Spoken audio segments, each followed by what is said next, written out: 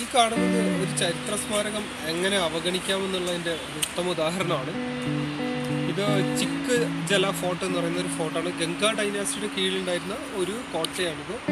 പിന്നീട് ചോളന്മാരും അതുപോലെ തന്നെ ഏറ്റവും ഒടുവിൽ ടിപ്പു സുൽത്താനും ഉപയോഗിച്ച ഒരു കോട്ടയാണിത്.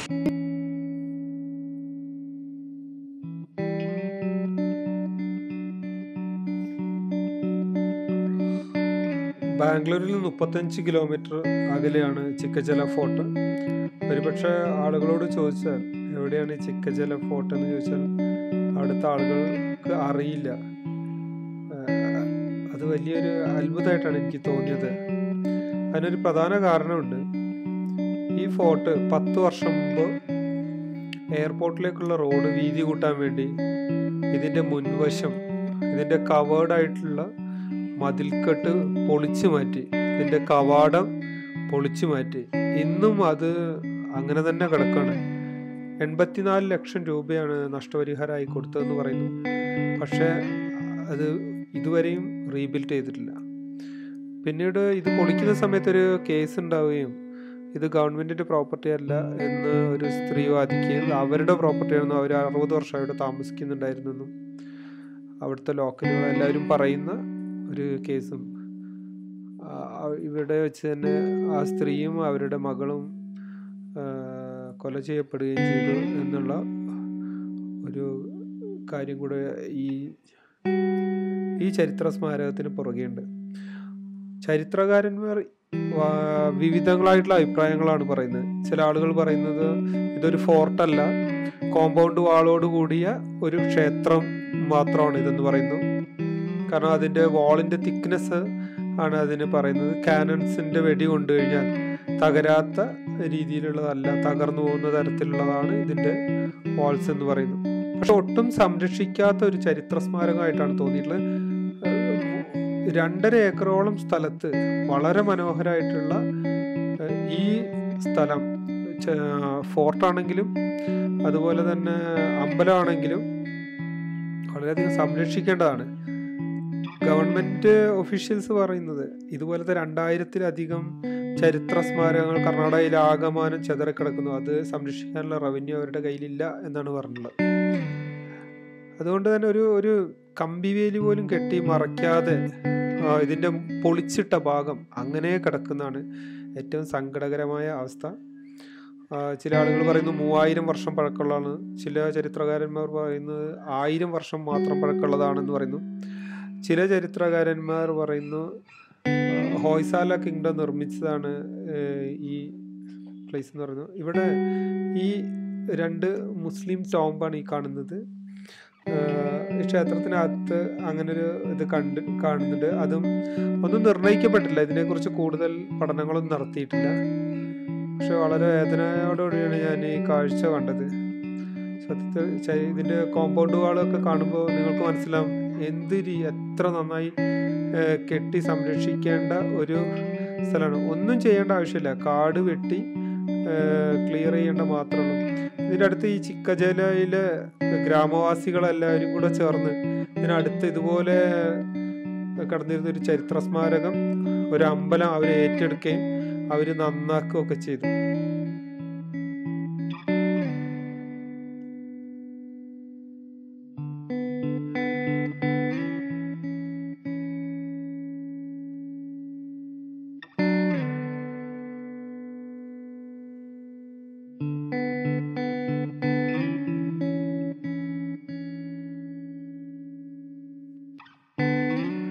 ടിപ്പു സുൽത്താൻ വിശ്വേശ്വരയ്യ ജനിച്ച 3-4 രാജവംശങ്ങൾ ഭരിച്ച വളരെ പ്രാധാന്യമുള്ള ഒരു പ്രദേശം. ആ പ്രദേശത്ത് ഒരു വലിയ ചരിത്ര സ്മാരകം നമ്മുടെ നൂറ്റാണ്ടിൽ ആരാലും സംരക്ഷിക്കപ്പെടാതെ ഇങ്ങനെ കിടക്കുന്നത് കണ്ടപ്പോൾ വലിയ വിഷമം തോന്നി.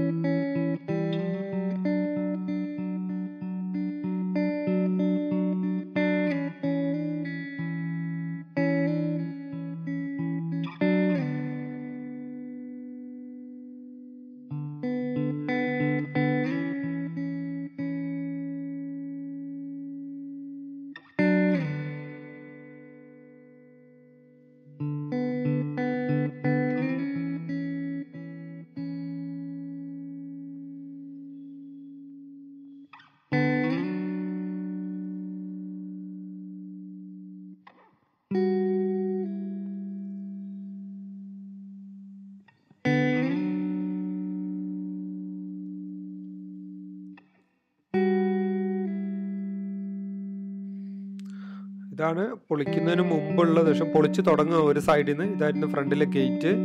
ഇത് പൂർണ്ണമായും പൊളിച്ചു കഴിഞ്ഞിട്ടുള്ള ഒരു ദൃശ്യമാണിത്. കമ്പി വേലിയൊന്നും കേട്ടത് അങ്ങനെ കിടക്കുകയാണ് ഇപ്പോഴും.